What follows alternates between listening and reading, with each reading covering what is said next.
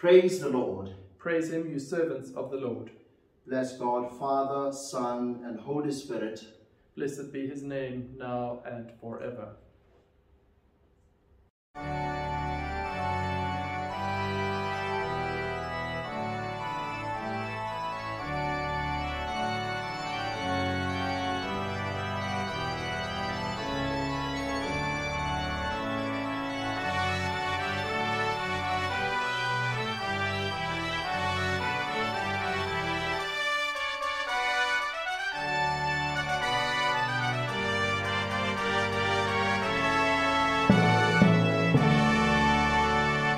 Glory to God in the highest, and peace to his people on earth.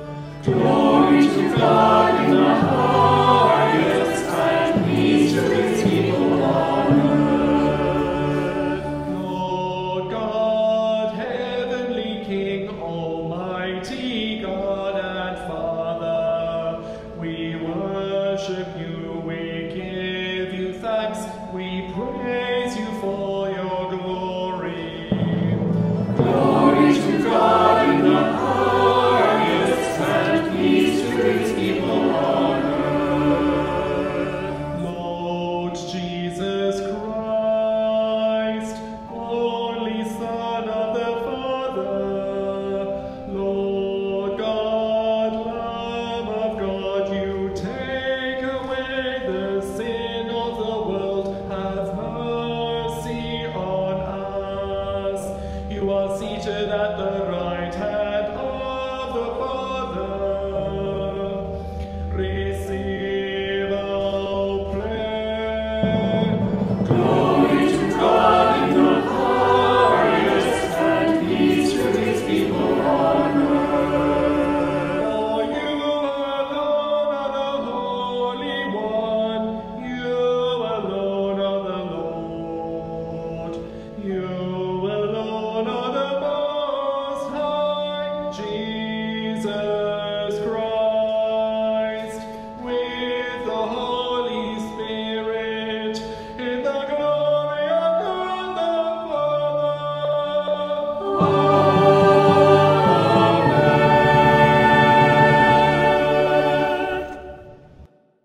Let us pray.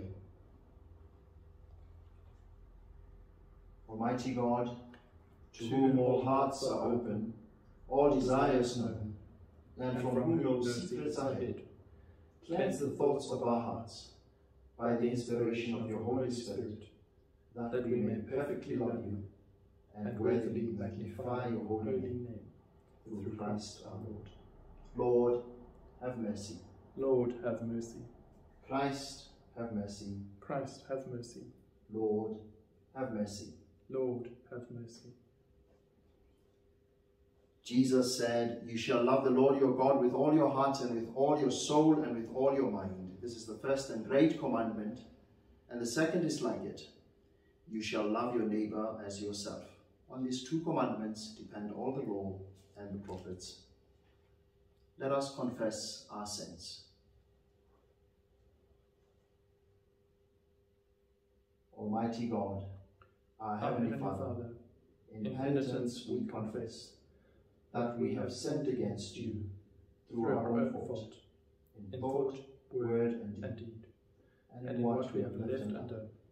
For the sake of your Son, Christ our Lord, forgive us all that is past, and grant that we may serve you in newness of life, to the glory of your name. Almighty God, forgive us all who truly repent, have mercy on you, pardon your sins and set you free from them, confirm and strengthen you in all goodness, and keep you in eternal life, through Jesus Christ our Lord. Amen. Amen. Let us pray.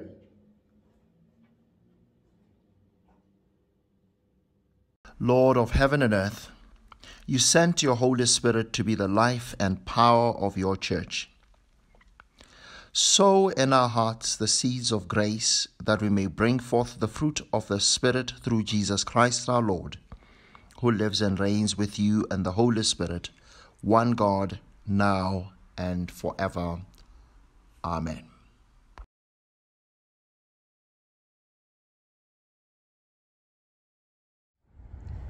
A reading from Genesis chapter 28, beginning at the 10th verse. Jacob left Beersheba and set out for Haran. When he reached a certain place, he stopped for the night because the sun had set. Taking one of the stones there, he put it under his head and lay down to sleep. He had a dream in which he saw a stairway resting on the earth, with its top reaching to the heaven, and the angels of God were ascending and descending on it. There above it stood the Lord, and he said, I am the Lord, the God of your father Abraham, and the God of Isaac. I'll give you and your descendants the land on which you are lying. Your descendants will be like the dust of the earth, and you will spread out to the west and to the east, to the north and to the south. All peoples on earth will be blessed through you and your offspring. I am with you and will watch over you wherever you go, and I'll bring you back to this land. I will not leave you until I've done what I have promised to you. When Jacob awoke from his sleep, he thought, surely the Lord is in this place, and I was not aware of it. He was afraid and said, how awesome is this place? This is none other than the house of God. This is the gate of heaven. Early the next morning, Jacob took the stone he had placed under his head and set it up as a pillar and poured oil on top of it. He called that place Bethel. Hear the word of the Lord. Thanks be to God. A reading from Paul's letter to the Romans, chapter 8, beginning at the 12th verse. Therefore, brothers, we have an obligation, but it is not to be sinful nature to live according to it. For if you live according to the sinful nature, you will die. But if by the Spirit you put to death the misdeeds of the body, you will live. Because those who are led by the Spirit of God are sons of God. For you did not receive a spirit that makes you a slave again to fear, but you received the spirit of sonship, and by him we cry, Abba, Father. The Spirit himself testifies with our spirit that we are God's children. Now, if we are children, then we are heirs, heirs of God, and co-heirs with Christ, if indeed we share in his suffering, in order that we may also share in his glory. I consider that our present sufferings are not worth comparing with the glory that will be revealed in us. The creation waits in eager expectation for the sons of God to be revealed. For the creation was subjected to frustration, not by its own choice, but by the will of one who subjected it, in hope that the creation itself will be liberated from its bondage to decay and brought into the glorious freedom of the children of God. We know that the whole creation has been groaning as in the pains of childbirth right up to the present time. Not only so, but we ourselves, we have the first fruits of the Spirit ground inwardly as we wait eagerly for our adoption as sons, the redemption of our bodies. For in this hope we were saved, but hope that is sin is no hope at all. Who hopes for what he has already has? But if we hope for what we do not yet have, we wait for it impatiently. Hear the word of the Lord. Thanks be to God.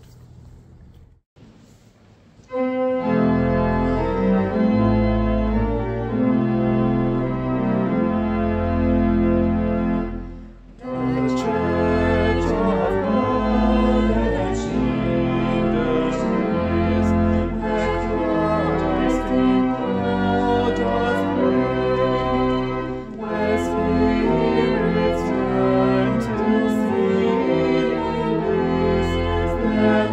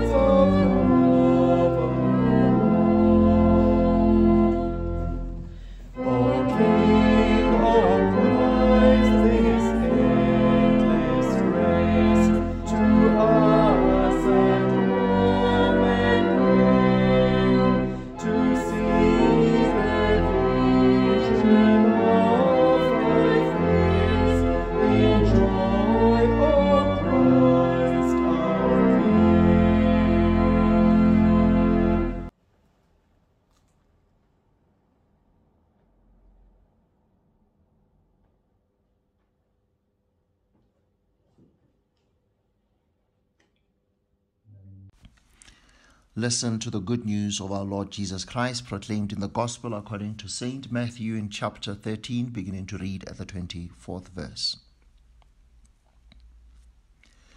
Jesus told them another parable. The kingdom of heaven is like a man who sowed good seed in his field. But while everyone was sleeping, his enemy came and sowed weeds among the wheat and went away. When the wheat sprouted and formed ears, then the weeds also appeared. The owner's servants came to him and said, "Sir, didn't you sow good seed in your field? Where then did the weeds come from?" "An enemy did this," he replied. The servants asked him, "Do you want us to go and pull them up?" "No," he answered, "because while you are pulling up the weeds, you may uproot the wheat with them. Let both grow together until the harvest. At that time, I will tell the harvesters, first collect the weeds and tie them in bundles to be burned, then gather the wheat and bring it into my barn." Then he left the crowd and went into the house. His disciples came to him and said, "Explain to us the parable of the weeds in the field." He answered, "The one who sowed the good seed is the Son of Man. The field is a world, and the good seed stands for the people of a kingdom. The weeds are the people of the evil one, and the enemy who sows them is the devil. The harvest is the end of the age, and the harvesters are angels. As the weeds are pulled up and burned in the fire, so it will be at the end of the age. The Son of Man will send out his angels, and they will weed out the kingdom, everything that causes sin and all who do evil. They will throw them into the blazing furnace, where there will be weeping and gnashing of teeth. And the righteous will shine like the sun in the kingdom of their Father. Whoever has ears, let them hear." This is the gospel of Christ.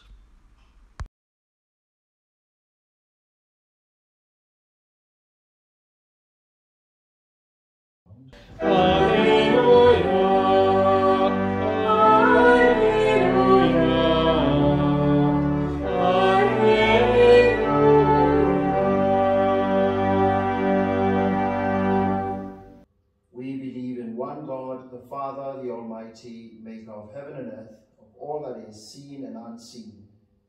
We believe in one Lord, Jesus Christ, the only Son of God, eternally begotten of the Father, God from God, light from light, true God from true God, begotten, not made, of one being with the Father, through him all things were made. For us and for our salvation he came down from heaven, was incarnate of the Holy Spirit and the Virgin Mary, and was made man. For our sake he was crucified under Pontius Pilate. He suffered death and was buried. On the third day he rose again in accordance with the Scriptures. He ascended into heaven and is seated at the right hand of the Father. He will come again in glory to judge the living and the dead, and his kingdom will have no end. We believe in the Holy Spirit, the Lord, the giver of life, who proceeds from the Father and the Son, who with the Father and the Son is worshipped and glorified, who has spoken through the prophets. We believe in one holy, Catholic and Apostolic Church. We acknowledge one baptism for the forgiveness of sins. We look for the resurrection of the dead and the life of the world to come. Amen.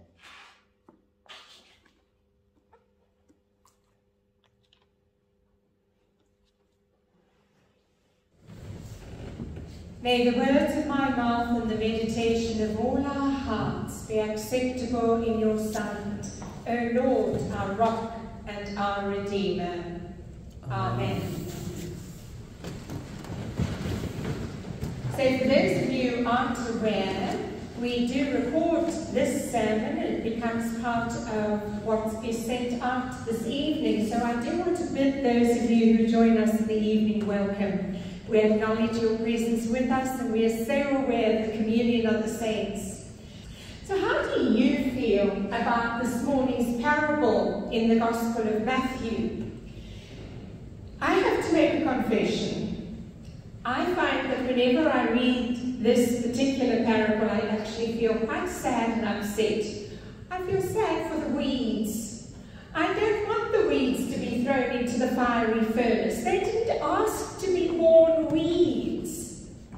And it's also, I feel, an unjust and unfair practice to delegate and to put weeds into the compost heap or wherever else we may throw them.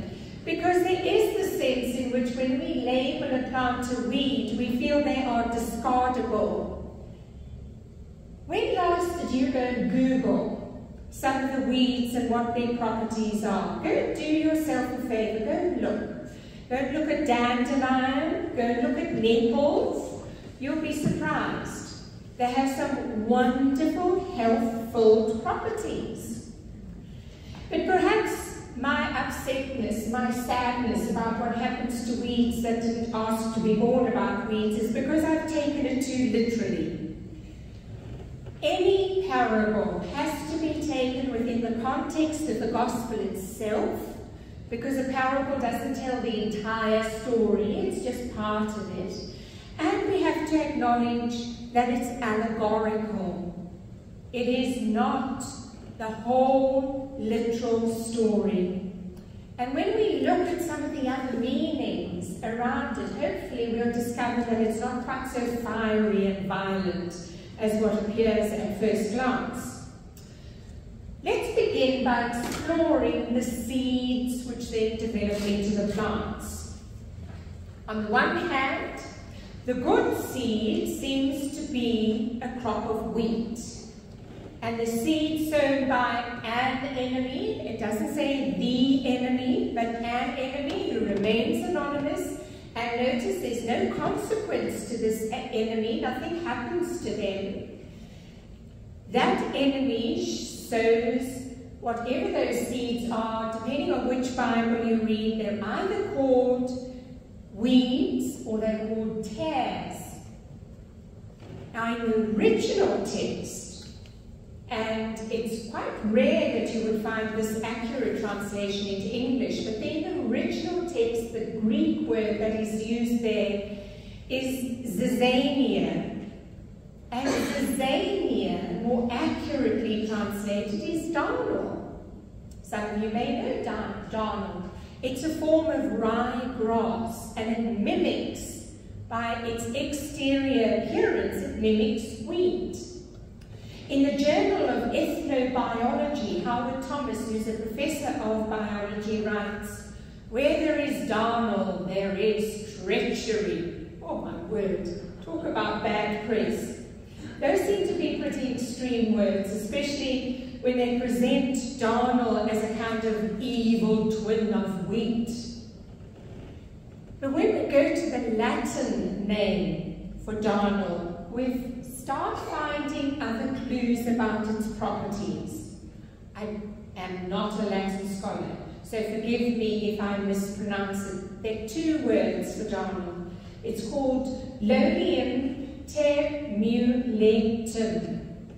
That's more or less how it's spelled. It's a very long word, temulatum.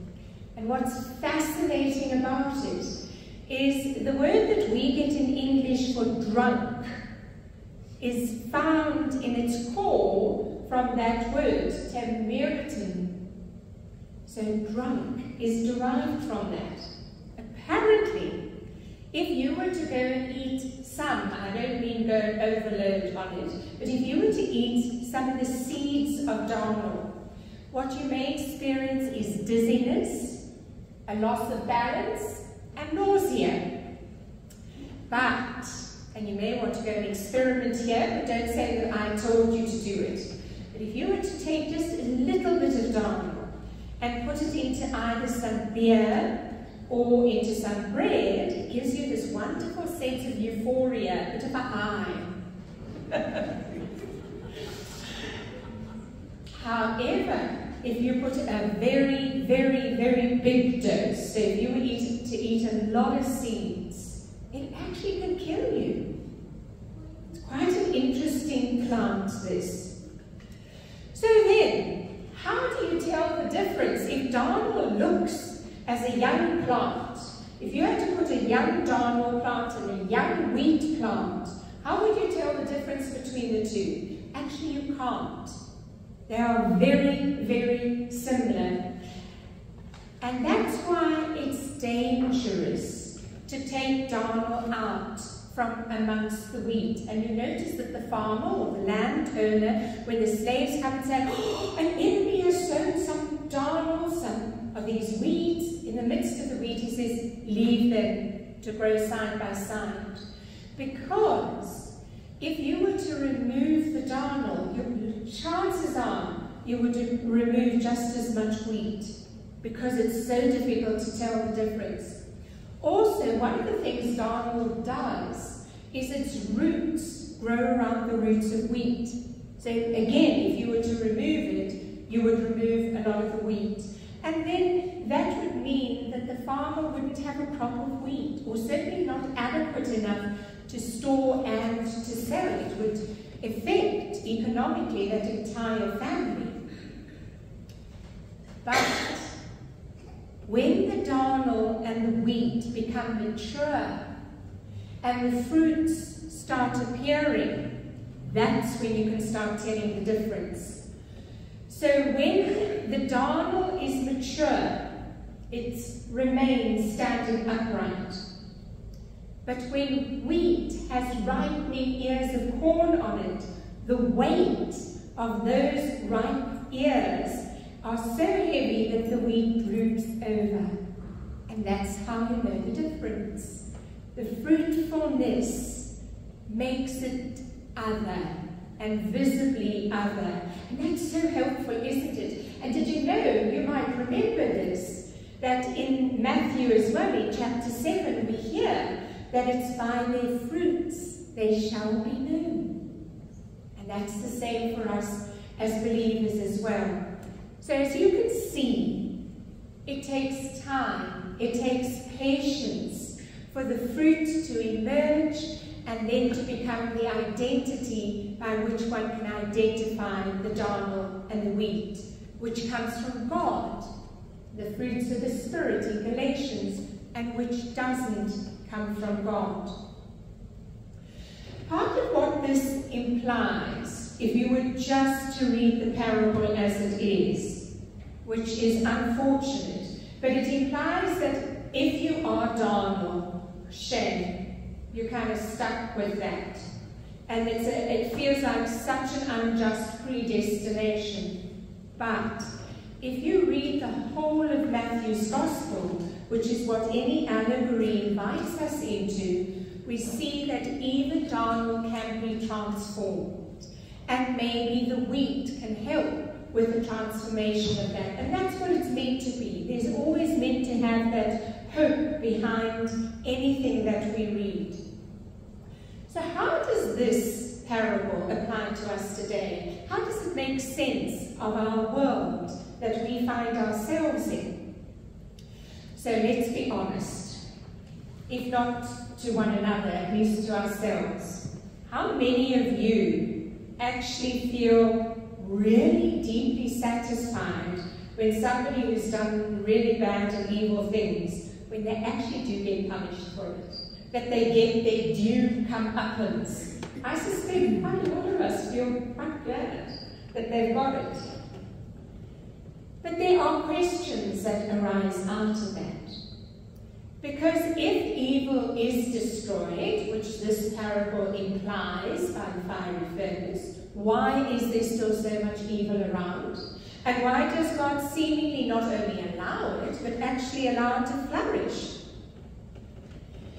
And then the other thing is, and this again is a question for you and me, who of us at some time were feeling very Crusader spirit-like and maybe even secretly wanted to take matters into our own hands and to root out all the evil that is in our midst? So maybe, and this is very interesting, I don't know how many of you really looked at your parish leaflet, but you will have noticed that the parable is in two parts. There's 6 verses between the parable and and the explanation, it's felt that actually that explanation was not part of the original gospel. It was put in later. So if that is the case, why did Matthew include that parable? He's the only gospel who has this parable. Many theologians feel that it's because of the congregation that he was part of, and that there were possibly quite a big, strong group in that congregation who were very over-enthusiastic weeders out of any people in that community who were not good seed, and they wanted to purify the community. They took judgment into their own hands. And so Matthew wanted to tell this story to help them look at themselves. The sadness is, isn't it, that it didn't only belong to them.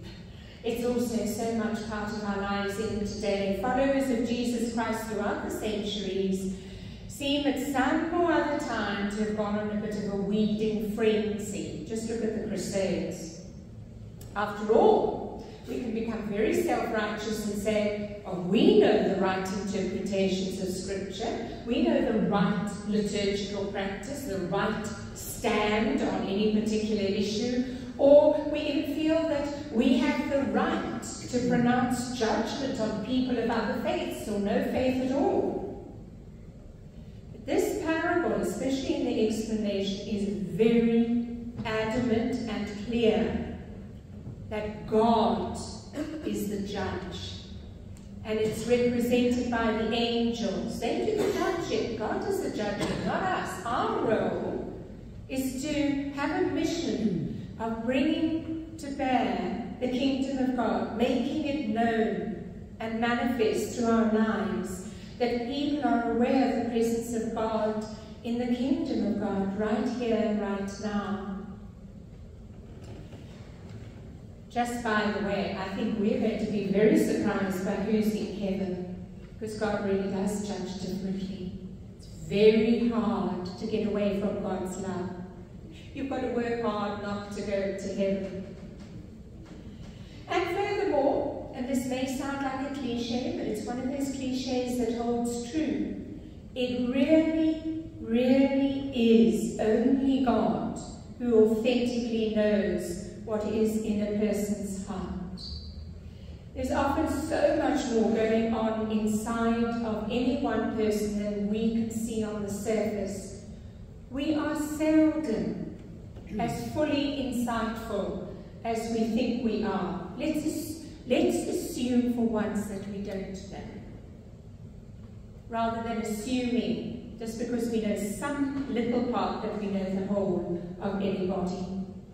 Besides which, we know life is far more complex than the oversimplistic view that this parable even presents of good and bad, black and white. Life is much more about striations of grey, and that applies to each one of us as well. Nobody is all good, and nobody is all bad. For the early church, and hopefully for us too, this is a reminder that even congregations of believers are not perfect. You know that quote. If you find a perfect church, don't join it, because then it's not perfect anymore.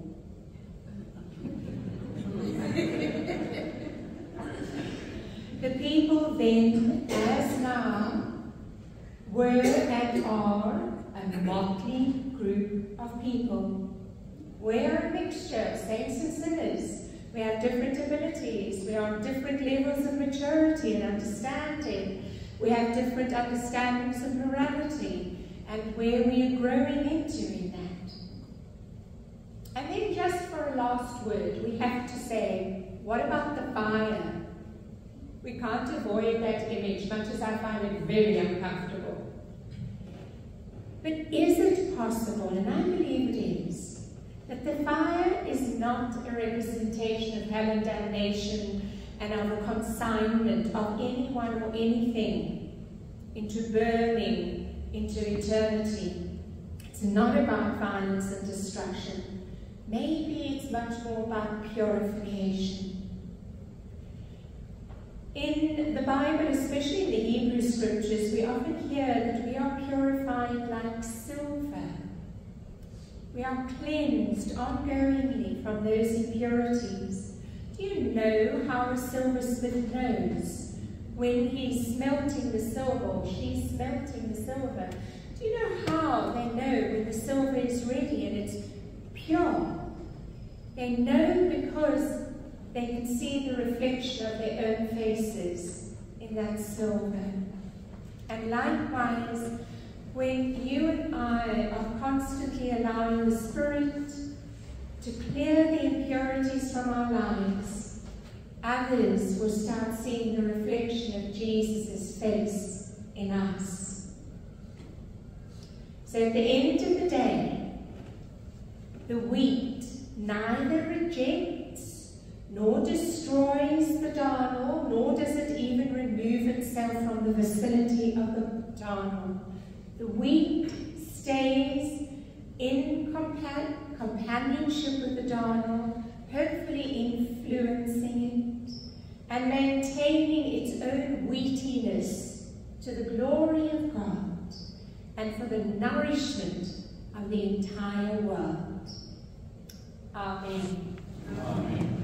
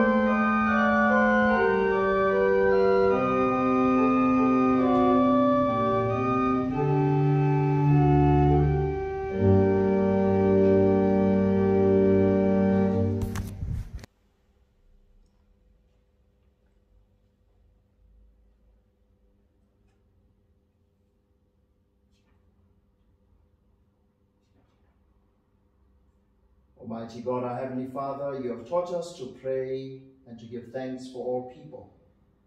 Receive our prayers for the universal church, that it may know the power of your Spirit, and that all your children may agree in the truth of your holy word and live in unity and godly love. We pray for your servant Steve, our bishop, together with Tabo, our metropolitan, and for all other ministers of your word and sacraments, that by their life and teaching your glory may be revealed in all nations drawn to you. Guide and prosper, we pray, those who strive for the spread of your gospel, and enlighten with your Spirit all places of work, learning, and healing. We pray for those who have authority and responsibility among the nations, that, ruling with wisdom and justice, they may promote peace and well-being in the world. To this congregation and to all your people in their different callings, give your heavenly grace, that we may hear your holy word with reverent and obedient hearts, and serve you truly all the days of our life. In your compassion, Father, comfort and heal those who are in trouble, sorrow, need, or sickness. We praise and thank you for all your saints, for the Blessed Virgin Mary, the Mother of Jesus Christ our Lord, and for the heroes of the faith in every generation. And we remember before you your servants who have died, praying that we may enter with them into the fullness of your unending joy. Grant this, Holy Father, for Jesus Christ's sake. Amen.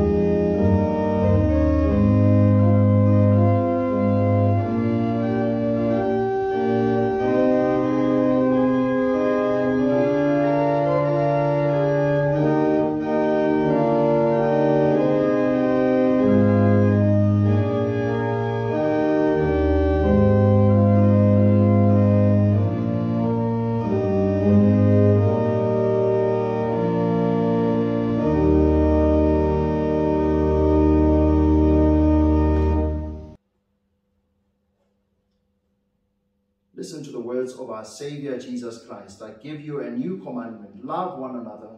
As I have loved you, so are you to love one another. If there is this love among you, then all will know that you are my disciples. The peace of the Lord be with you. Peace be with you.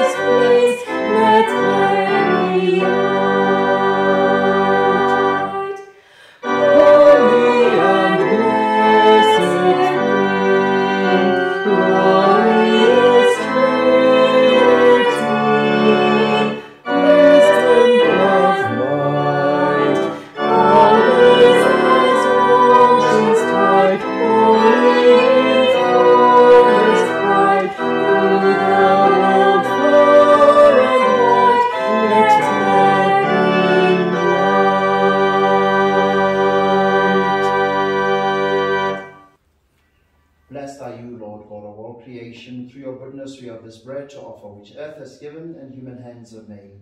For us it becomes the bread of life. Blessed be God forever. Blessed are you, Lord God of all creation. Through your goodness we have this wine to offer, fruit of the vine and work of human hands. For us it becomes the cup of salvation. Blessed be God forever. The Lord be with you. And also with you. Lift up your hearts. We lift them to the Lord. Let us give thanks to the Lord our God. It is right to give him thanks and praise. We give you thanks and praise, Almighty God, through your beloved Son, Jesus Christ, our Saviour and Redeemer. He is your living word through whom you have created all things. By the power of the Holy Spirit, he took flesh of the Virgin Mary and shared our human nature. He lived and died as one of us to reconcile us to you, the God and Father of all. In fulfillment of your will, he stretched out his hands in suffering to bring release to those who place their hope in you, and so he won for you a holy people. He chose to bear our griefs and sorrows and to give up his life on the cross, that he might shatter the chains of the evil one and banish the darkness of sin and death. By his resurrection, he brings us into the light of your presence. Now with all creation, we raise our voices to proclaim the glory of your name. Holy, holy, holy Lord, God of power and might. Heaven and earth are full of your glory. Hosanna in the highest. Blessed is he who comes in the name of the Lord. Hosanna in the highest. Modimo mokgethwa le wa kgaogelo, amogela theto ya rena ka morwa ga go mophološi wa rena Jesu Kriste, yo ka bošego bjo a bafetšego ditlaišegong le dikgong, a tšere go bogobe mme a go leboga a re, tšeang le je, se ke mmele wa ka wo o robetšego lena.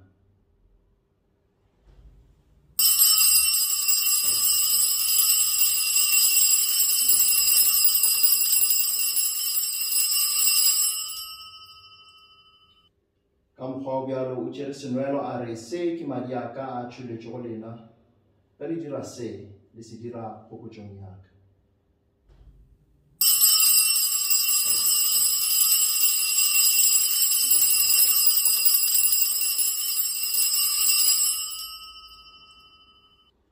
And so we proclaim the mystery of faith. Christ has died, Christ is risen, Christ will come again. Remembering therefore his death and resurrection, we offer you this bread and this cup, giving thanks that you've made us worthy to stand in your presence and serve you. We ask you to send your Holy Spirit upon the offering of your holy church, gather into one all who share in these sacred mysteries, filling them with the Holy Spirit and confirming their faith in the truth, that together we may praise you and give you glory through your servant Jesus Christ.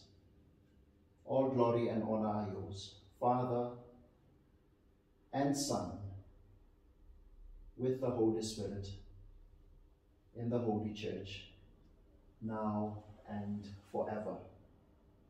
Amen. Amen.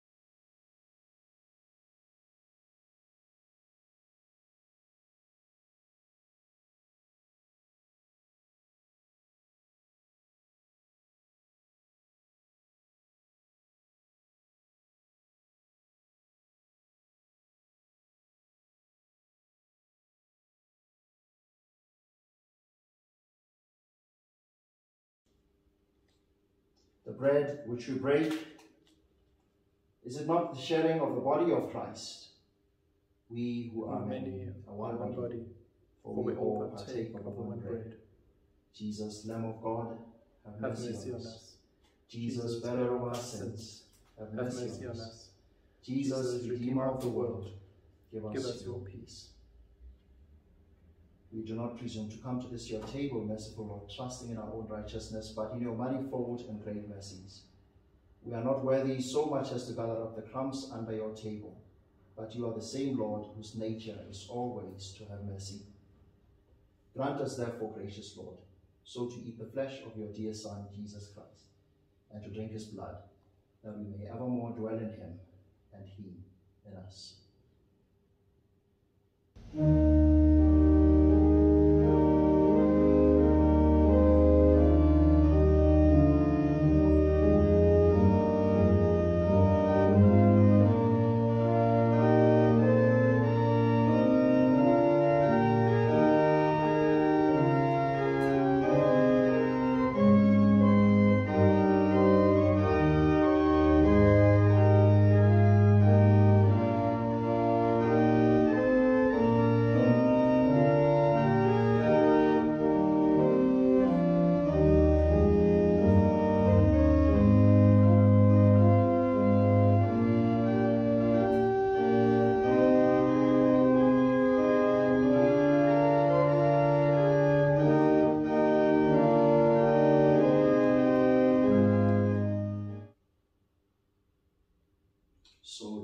Christ, sanctify me.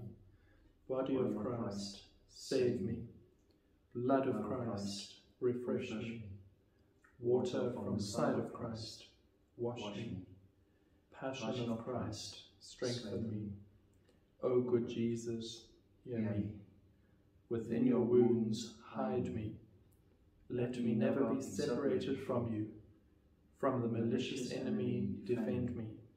In the hour of my death, call me and bid me come to you, that with your saints I may praise you forever and ever. Amen.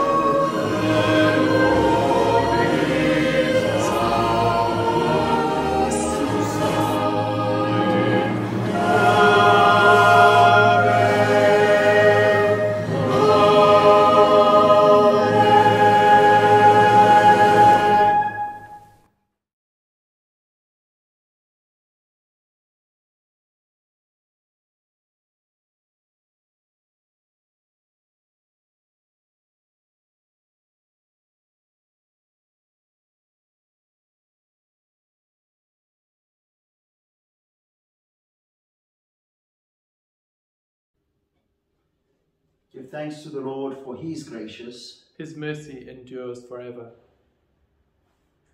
Almighty and eternal God, we thank you for feeding us in these holy mysteries with the body and blood of your Son, our Saviour, Jesus Christ, and for keeping us by your grace in the body of your Son, the company of all faithful people.